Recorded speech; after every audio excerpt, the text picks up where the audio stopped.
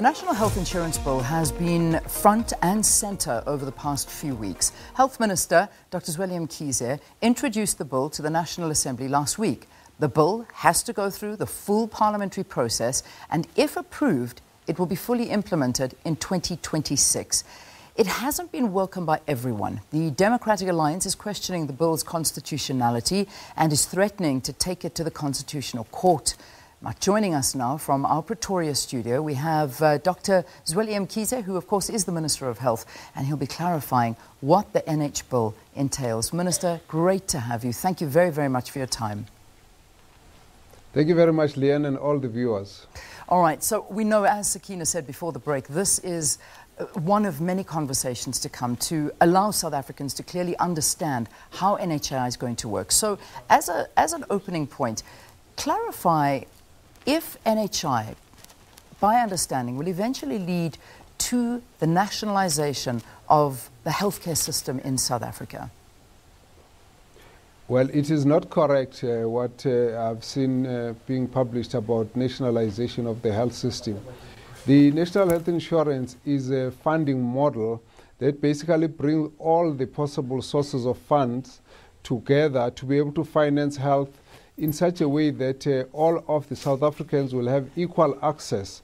This allows us to have what we call cross-subsidizations, where those who are healthier and therefore don't use health services more, they'll actually contribute so that it covers those who are already in need but can't contribute. It's a fair model of being able to make health as a right in a way that in many countries this is what's being done, and it's a situation where South Africa has really been lagging behind with the inequality in the access to health. So that is the principle of it. And the principle also is about ensuring that the current funds that we have coming from government, and then if there's any other additional funds that would come from sources on which government raises funds, and also it can come from contributions from employers, employees, and so on. All of that is something that is a potential of where the source of funds could be. Then for the next 5 years, we have all the funds we need within the budget, and therefore there will not be any impact on the revenue or on the taxes and so on. So after that, then we will then have set up the fund, and when the fund has been set up, we will also be looking at various packages of what would be possible to provide under national health insurance.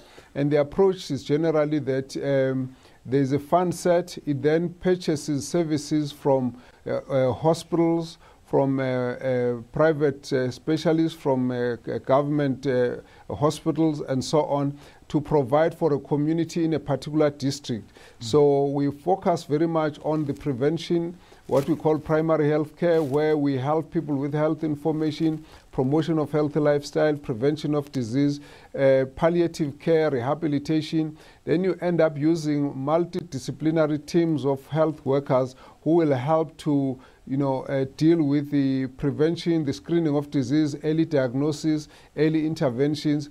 Now, this approach has been used all over the world to actually focus on keeping people healthier, rather than to wait for them to come to hospitals where they'll be paying because they can afford, or whether they can't reach certain levels of treatment because they cannot afford. All right. Well, I mean, I think you've given us a great background idea of how it's going to work. But I know that there's so many questions still surrounding NHI, and a lot of concerns as well. So let's try and unpack a couple of them.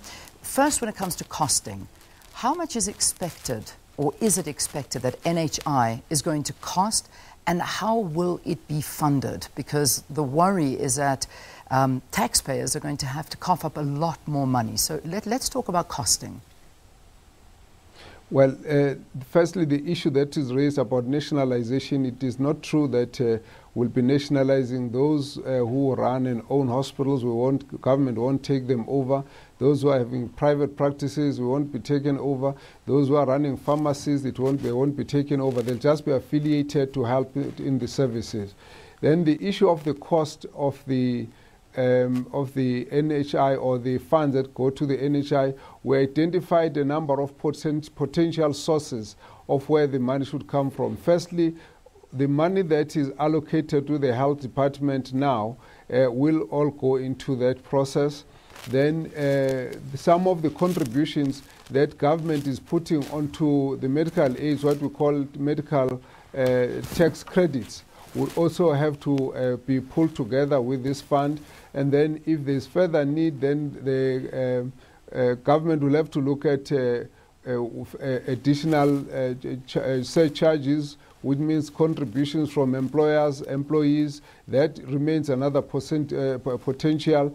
So those are the areas where we're looking at possibilities of where the money comes from.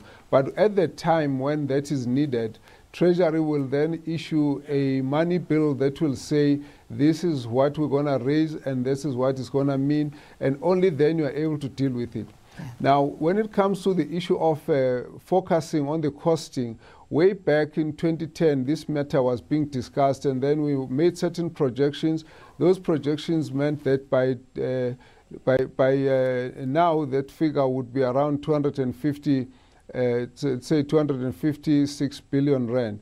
Now, if you look at that figure, it's now the situation has changed, and so with changing economy and so on, the figure will now be very different. But the figure of 250 billion was based on those estimations at the time. Currently, the estimations we've got is that by 2025, of the current budget, there may well be a shortfall of about 30 billion that will be needed. But now we're working on further projections because it's going to depend on a number of issues. Firstly, what services are we going to identify as to be purchased by the NHI? The package will determine that.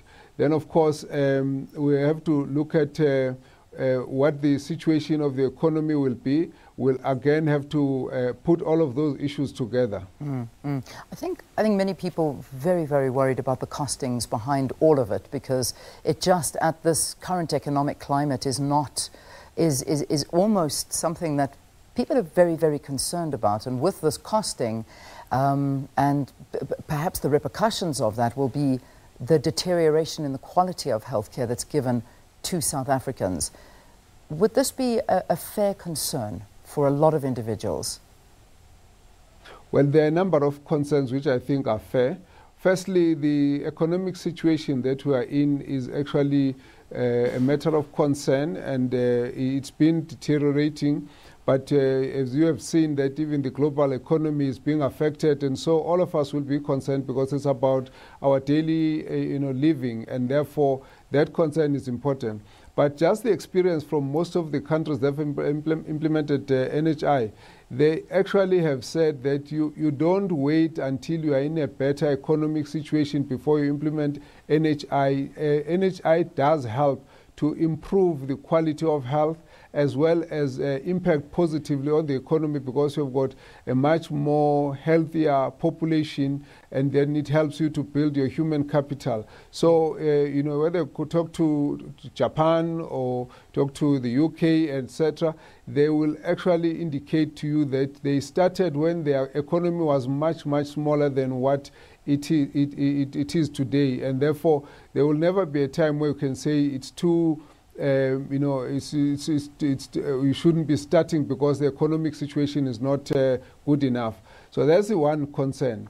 The second issue that has been raised, which I think everyone has got a right to raise, is the fact that there have been weaknesses in the health system, its infrastructure, shortage of staff in management, supply of medication. Now, these, I think, are fair, and therefore we have undertaken that as part of building our national health insurance, we're going to correct all of these issues.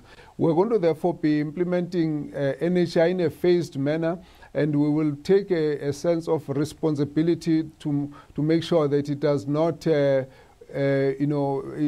not implemented in a reckless manner that does not take into account all the factors that have to be considered. Yeah. I mean, if we look at the medical professions, and a lot of the practitioners have there's been mixed reaction again towards this from health practitioners. And one of the biggest problems in South Africa is the fact that the ratio of medical practitioner to patient is exceptionally high, perhaps one of the highest in the world. I mean, I think it sits at about 1 medical practitioner to 1,000 patients. And the concern is that with this bill, we may lose even more health professionals in this sector. How are we trying to ensure that you will in fact retain these professionals that we have in the country and not lose them, because we're already seeing so many leaving and worried about this bill and the state of the health sector once it's fully implemented? Well, you know, we've been losing health practitioners, what we call medical practitioners and health professionals over many years. And in fact, from 1994, it even became worse because you know, some of the communities that were not traditionally involved in moving to immigrating to various countries, they started moving out. Nurses who were not, they were doing so. So if you went to Canada, if you went to Australia, if you went to, you know, some of these countries, you'll find a large number of South African health practitioners or health workers. And this has done nothing to do with NHI. It's been happening. And here in South Africa, we get accused also of having so many professionals coming from the rest of the continent. So it does happen. And we must say that from moving into the future, we have two views. There are those who are concerned that maybe the situation might be worse, but there's a huge number of family practitioners who are welcoming the national health insurance, and they've gone out to say, in fact, we should have actually embraced more of the family practitioners in the national health insurance long ago. And so you've got different views, and the general practitioners generally are actually a backbone of the NHI in most of the countries, and some of them here in South Africa are looking forward to that situation, and they believe we're moving too slowly. There are therefore two views that you will find. The real issue is that the way the medical aid has been managing the situation, a lot of medical practitioners have actually felt left out as well. So it's not everything is perfect on the private sector side as well. But we need to bring a situation where we try and create a health system where private practitioners and public hospitals and private hospitals can contribute to improving the healthcare access of all South Africans. That process of adjusting is going to take many years in phases, and we hope that by the time we see the NHI building up into a strong fund, you will have been able to see improvement in the infrastructure, in the quality of care, in the staffing, in the supply of medicine, and we want to do all of this together. What about, I know you mentioned it, but let's get a little bit more detail on private hospitals, pharmacies, private doctors, and also medical aids. So from our understanding is that NHI is going to be compulsory. We're all going to have to contribute to it through taxes. What about medical aids? Can we still have a medical aid? And private hospitals, is that going to be open and available to all South Africans now, no matter who you are or where you come from? Explain to us how that's going to work. Well, the medical aids will continue to exist, but there will be changes. The packages of what they offer would obviously be adjusted on the basis of what the National Health Insurance is offering. Right now, different medical aids offer different things, and they also charge different premiums and so on. So even that side, it's really not all standardized. So when we move into the National Health Insurance, we'll be saying this is the fund that will cover access for all South Africans. But then those who are preferring to top up and contribute to medical aids, they can do so, but we need a platform where all South Africans can have access to health care. And really what we want to do is to ensure that the quality is such that it's comparable to the health care you can get anywhere else in the world or in the country. The private hospitals will still be able to offer whatever services that they would like to offer. Some of them may be accredited into the National Health Insurance, and not necessarily all of them. but the issue is going to go by those who will apply, and therefore they'll particularly offer services where even public services, where public facilities are inadequate, or where we need specific services done that will help to complement what is happening in the public sector. So we foresee that private practitioners, pharmacists will be still contracted as well. The public and private hospitals will be, but it doesn't mean that all private hospitals will be necessarily used. Yeah. Finally, Minister, and you know, I know we have to wrap this up because but there is too much to speak about here. So again, huge concerns. When people look at the state of public hospitals at this point, we have heard and seen horrific stories coming out of many of our health institutions. We've seen patients being tied to beds. We've seen that there's not enough medication. We've seen that the treatment that patients get is inhumane, to say the least. Some say get that right before you overhaul the entire health system, and it may even collapse. Now, these are obviously voices coming in, and they're going to get louder and louder. But how can you assure South Africans that this is not going to be a system that is going to be collapsed, and it is going to open up for major corruption? Well, firstly, let's deal with the issue of corruption. The structure of the NHI is a different structure to some of the state-owned enterprises, such as ESCOM and so on. It will be operating in the form of like a Medical Research Council, HSRC, and so on, where the powers are limited. All that the entity does is to receive money from the government and then go out and do what has been assigned to do. So they won't be involved in speculative, risk-taking investments that are unsecured and all of those kinds of things. So there will not be space for that, but also the public scrutiny over the entity will be strong enough to be able to allow public to be able to deal with issues and comment and raise issues in time for them to be corrected. The fact that there's corruption must not actually stop us from doing what we believe is correct, but we do need to fight corruption, make sure that there's consequence management, that you've got right people doing the right job and the proper oversight over all the work that people have to do, give them the right delegations. All of these things are correct. So with the situation on the health facilities and the challenges that our people have been experiencing, we actually agree that all of those need to be corrected. So as we build the National Health Insurance Fund, over the years we're going to be building all of the things that are not going right in the health system. So by the time we say we come to 25, we hope that South Africans will have been able to see an improvement in the quality of health, in the supply of medication, and all of these issues.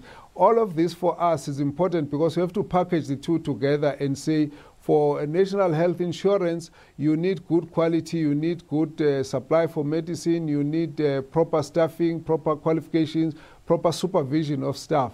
I think South Africans must just work with us and give us support to improve the health services. At the same time, we fashion it on the basis that the future health system will be national health insurance, and combining the two, we should be able to get where we are going. But yes, the concerns we understand, and we are going to work on them to make sure that South Africans get the best service that they deserve. Minister, we thank you for your time. We'll leave it there for now. We'll certainly be getting many more updates from you and your office. But thank you for that. Dr. Zweli Mkhize is the Minister of Health, talking to us about the National Health Insurance Bill. And this is expected to come into full effect in 2026. Let's take a quick break.